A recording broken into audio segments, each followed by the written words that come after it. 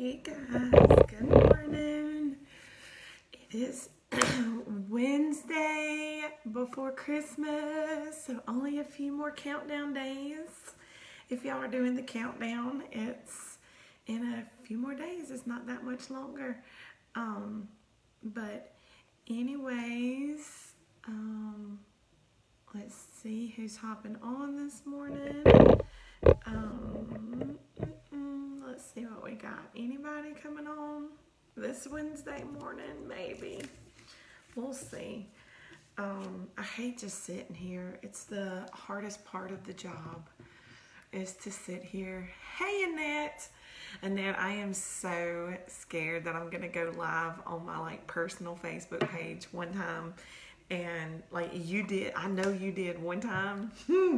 I have this fear of going live on my personal Facebook page instead of in this group. Good morning, Helena. Good morning, Stephanie. So I'm double checking, is this Brave and Beautiful Mamas? Because if I go live on my real Facebook group, I would be so embarrassed. Because don't nobody need to see this.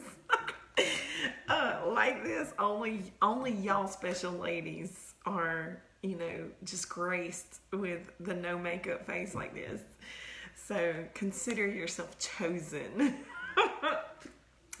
But Annette has my babies today, and I'm a little bit jealous. I've not had them since Monday evening, and I kind of didn't even know what to do with myself last night. Me and Rob sat on the couch for 30 minutes going, what do you want to do? I don't know. What do you want to do? I don't know. What do you want to do? You want to do this? I don't know.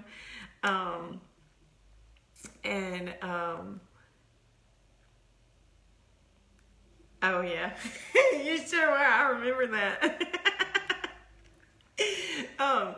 Anyways, so I don't have much to ramble about this morning other than it is getting so close to Christmas time, and I am so excited, and I'm probably as giddy as my kids are.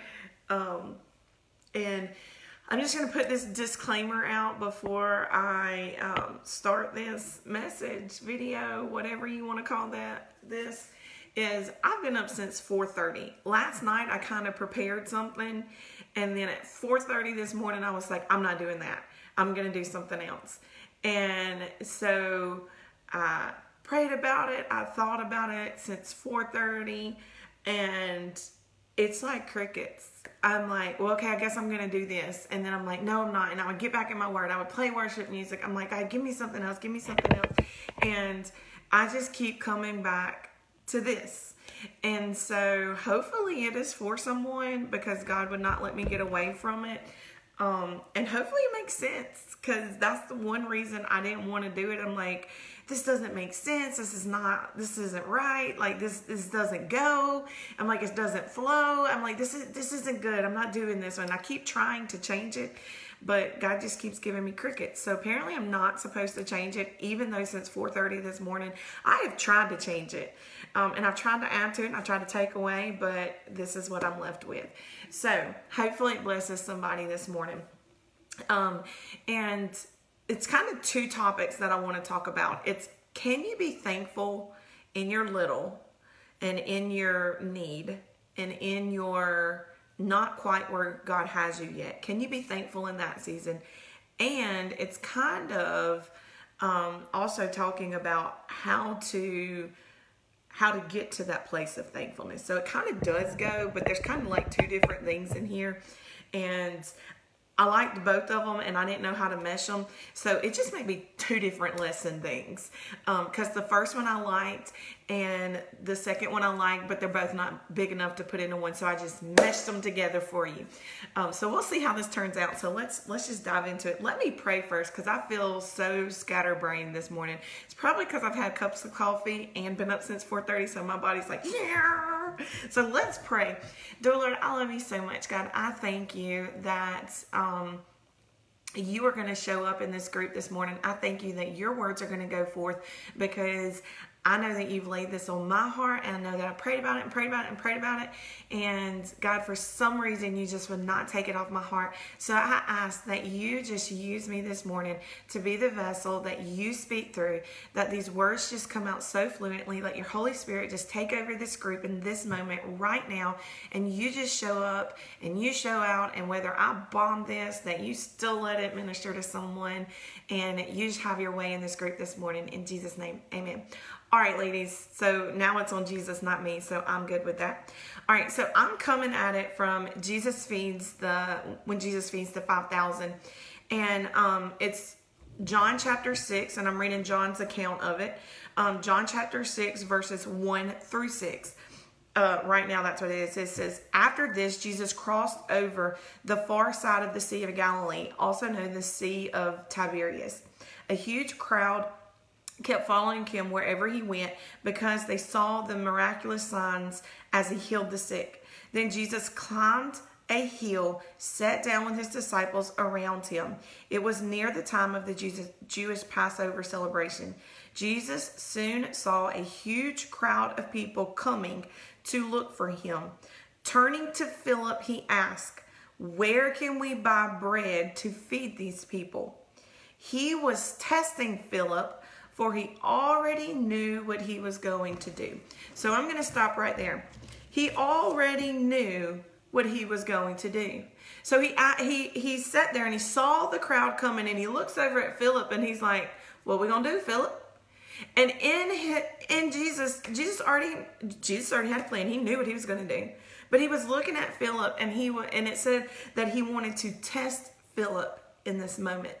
And so, do we sometimes in our life feel like that we're writing our own story, like that we're walking through our life, and according to what we do, God goes, "Let me see how she's going to react to this, and then I'll finish writing her story. Let me see what she's going to do with this, and then I'll finish writing what I have for her." Guys, that is not what's happening up there. He has a story, and it's written out for you, and you can't mess that up. Because if you're in his will and you are seeking his will and you are going after God, you're lined up in his story. He's not waiting to see what you're going to do, what your reactions are going to be, to decide to write good things or blessings or provision in your story. It's already there for you. Because it says right there, he already knew what he was going to do. He already has the story wrote out for you. And so, that's one thing that I want to talk about. And then, so just knowing that God is already made a way, has already been your provision, has already been your enough, should just give you so much peace to where you're going, "I'm good. I just got to walk this out and trust the Lord." And then let's just finish the rest of this little part. It's not the whole story, but it's a little part of the story. And we're going to stay where we're at. So verses 7 through 13 now. And it says, Philip replied to the question of what are we going to do? Philip replied, "Even if we worked for months, we would not have enough money to feed them." Then Andrew, Simon Peter's brother, spoke up. "There is a young boy here with 5 barley loaves and 2 fish. But what good is that for this huge crowd?" "Tell everyone to sit down," Jesus said. So they all sat down on the grassy slope. The men alone numbered about 5,000. Then Jesus took the loaf, gave thanks, and distributed them to the people. Afterwards, he did the same with the fish, and they all ate as much as they wanted. After everyone was full, Jesus told the disciples, "Now gather the leftovers so that nothing is wasted." So they picked up the pieces and filled 12 baskets of scraps left by the people who had eaten the barley loaves. So that's where I want to ask you, can you give thanks over the little? That's what Jesus did. He had 5 loaves and 2 fish, and he lifted it up, and he gave thanks. Even though it didn't look like enough, even though it was a little bit amount, even though the need was 5,000 and all he had was 5 and 2, he lifted it up and he gave thanks.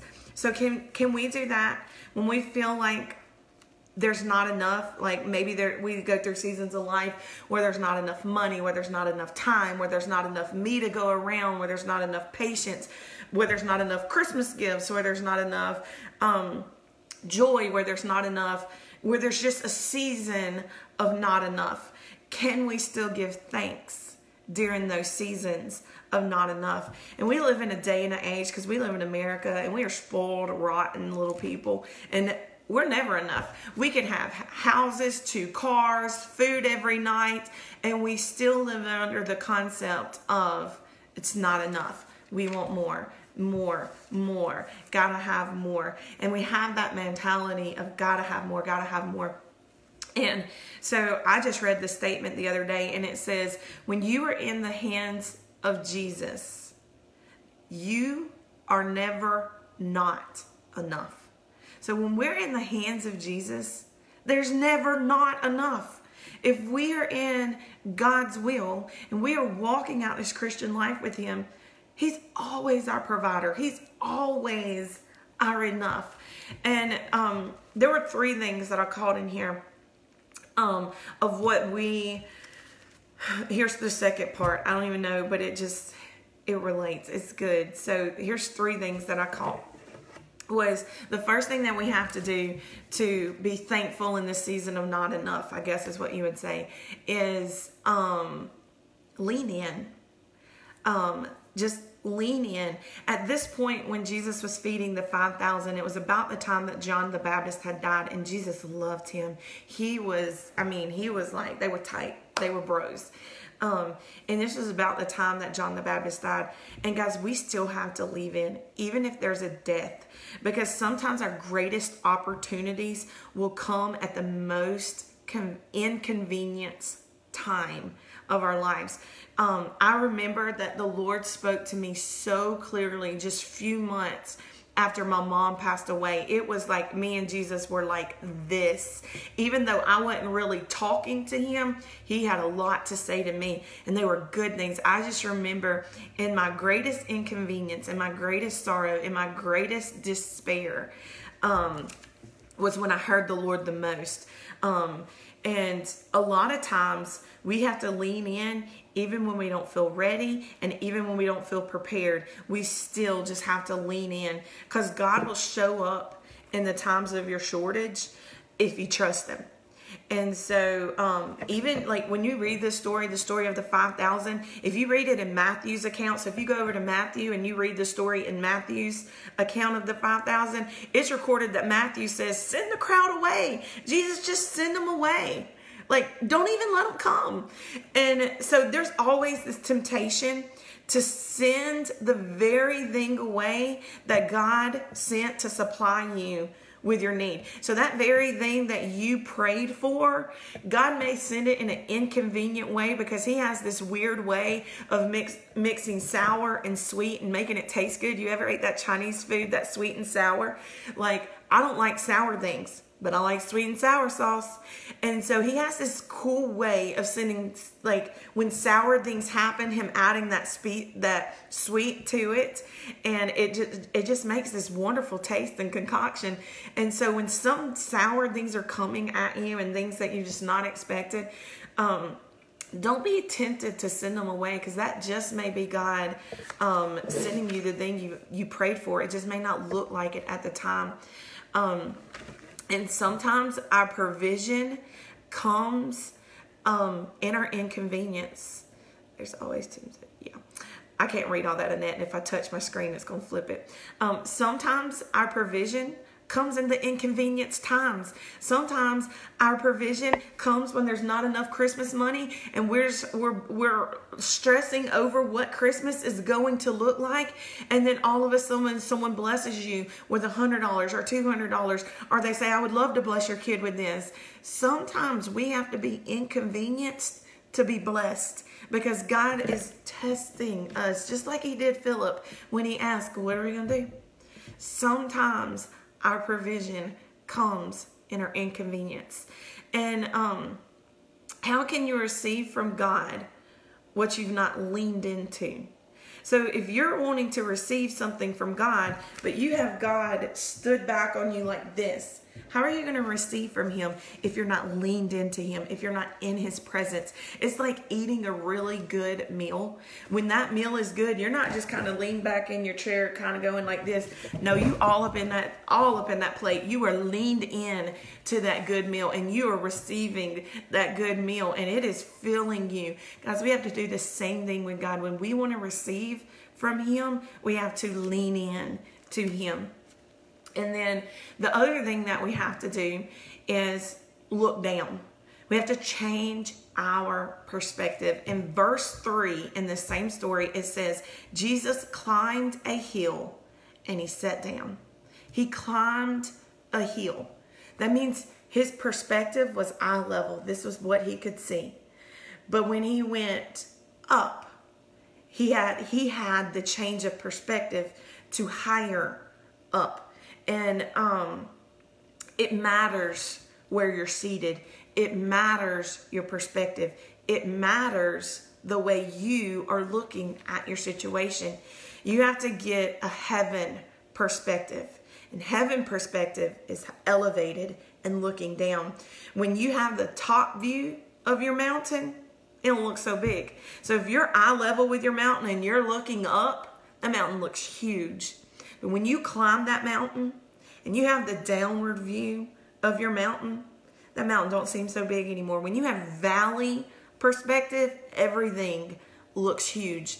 But when you climb that mountain and you get mountaintop perspective, that's when your problems look smaller.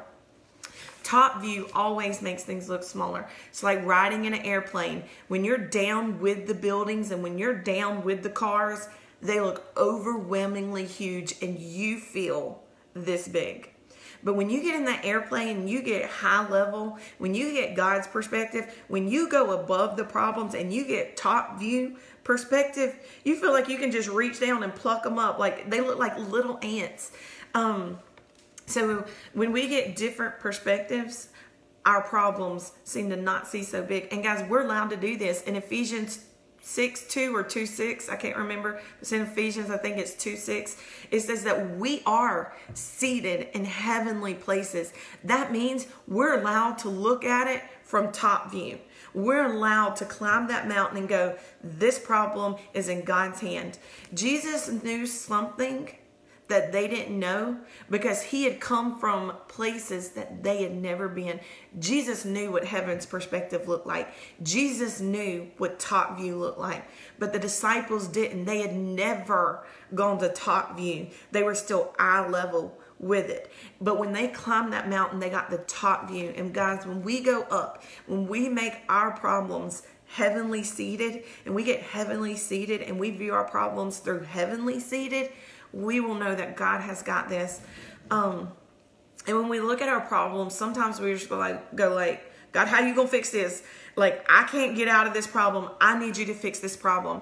John 6:35 says that I am the bread of life. God will always answer your problem to who he is. And I'm going to say that again because that was good. God will always answer your problems with who he is.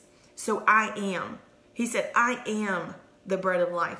And in feeding the 5,000, he was the bread. He was the fish. In your problem, in your situation right now, he can be answered. When you're begging God to do something, his answer is, I am provision. I am trustworthy.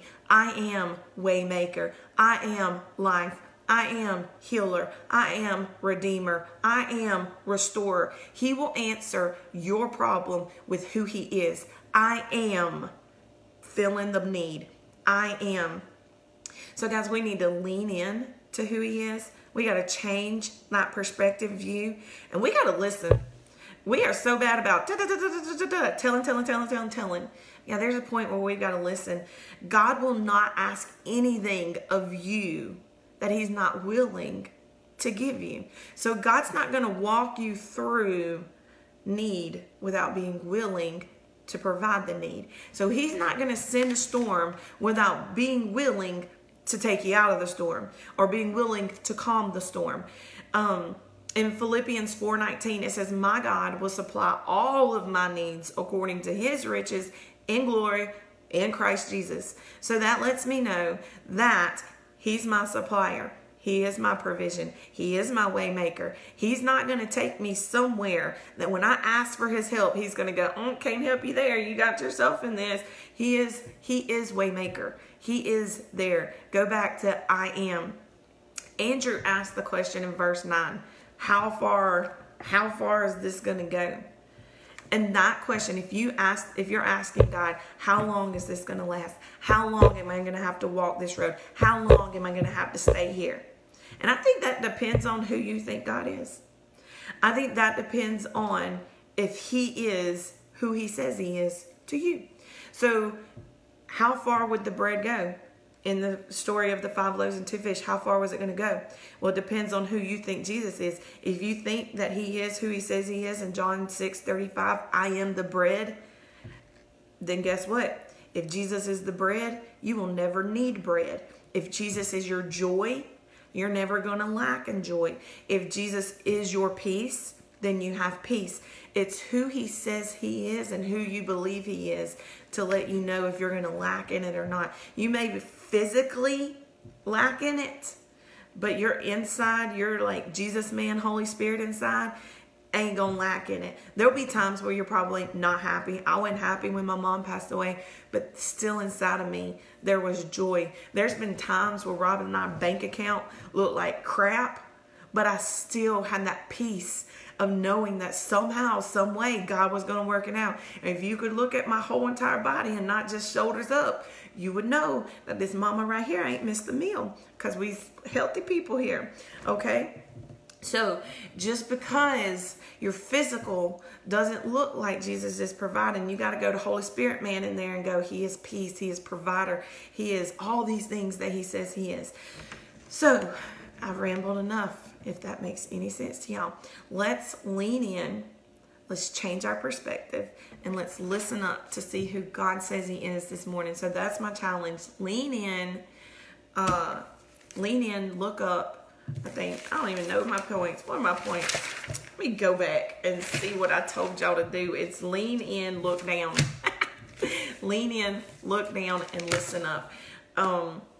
And they all start with L's. That's why it messed my brain up. So lean in to who God says he is. Look down. Stop getting eye-level perspectives. Climb up that mountain. Look down at your problems. And listen up to who God says he is to you. So that's what I have for you, ladies. It's also Warfare Wednesday. And I looked this morning and there were 44 comments, needs, prayer requests. So ladies, hop on, pray for your sister. That's what this group is about, is just loving on the sisters and praying for their needs. So Warfare Wednesday, let's make it a point today to hop on that thing that Annette made and pray for the needs of the people that went out. And make it a point today to pray for your sisters in needs. Don't forget about your secret sister. Oh, hey, Charlotte. Don't forget about your secret sister. Send them something, even if it's just a Merry Christmas card. I think this is our last month with your secret sister, so go out with a bang with them. I will not see you before Christmas, so Merry Christmas. I hope you get all your heart's desire and your kiddos just have a blast. So Merry Christmas, and we will catch you back Friday with a special guest. Love y'all, ladies. Bye.